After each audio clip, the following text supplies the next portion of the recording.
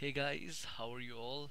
Okay, so in this video I'm not going to show any crack or any patch. So in this video I'm going to show you how you can do preliminary design of a building, and specifically for this video I'm gonna show you how you can do preliminary design of a slab. Okay, so I'm gonna use IS 456 2000 for the preliminary design of my building, and if this code is valid in your country, only then you can use the method or formulas that I'm using here.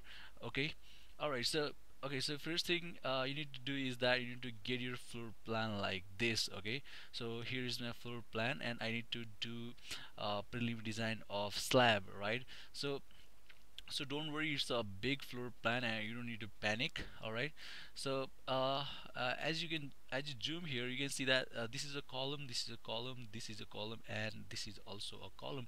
Okay, so these four columns encompass a slab panel here.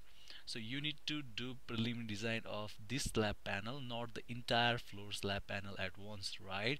Okay, so this is a slab panel, this is a slab panel, this is a slab panel, this one, and you just divide the entire floor slab into different panels, and you need to do preliminary design of the individual slab panel.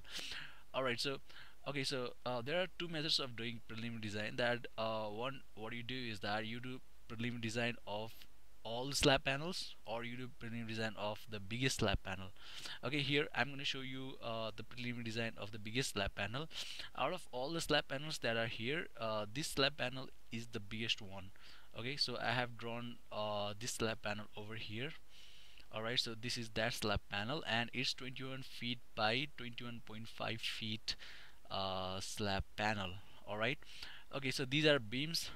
Don't freak out, how can these be beams, but these are just a representation. Alright, okay, so okay so okay so if we go for preliminary design, then alright, so there is a formula that effective depth of the slab is equal to story span by 35 to story span by 42.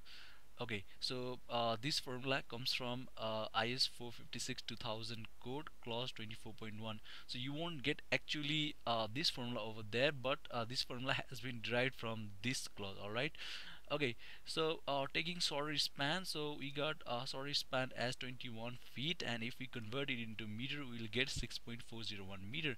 Okay, we took sorry span, and d is equal to sorry span by 42. We can vary our depth from 35 to 42, and I took this value as 42.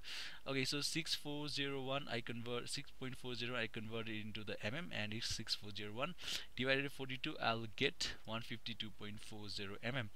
Alright, so overall depth, so this is the effective depth. Alright, so overall depth we can get by adding this 152.4048 plus 15 is the clear cover for slab, and plus 10 by 2, that is half of the diameter of the bar I will be using. Alright, so it comes as 172.4 mm, which is greater than 150 mm. And if the overall depth of the slab is greater than 150 mm, it is very difficult to cast in the field. All right, so in that case we need a secondary beam.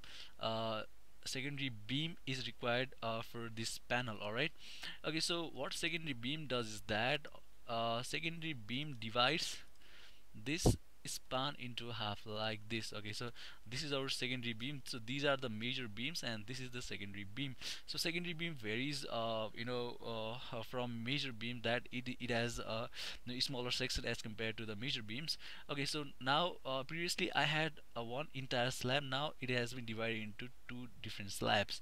All right, okay, so my span is now half, that is earlier I had 6.401 meter and it's now 3.20 meter. So thus effective depth, the d is 3200 divided by 42, that is 76.190 mm, and if I find the overall depth, I'll get it as 96.190 mm, and you have to take d minimum d as 100 mm.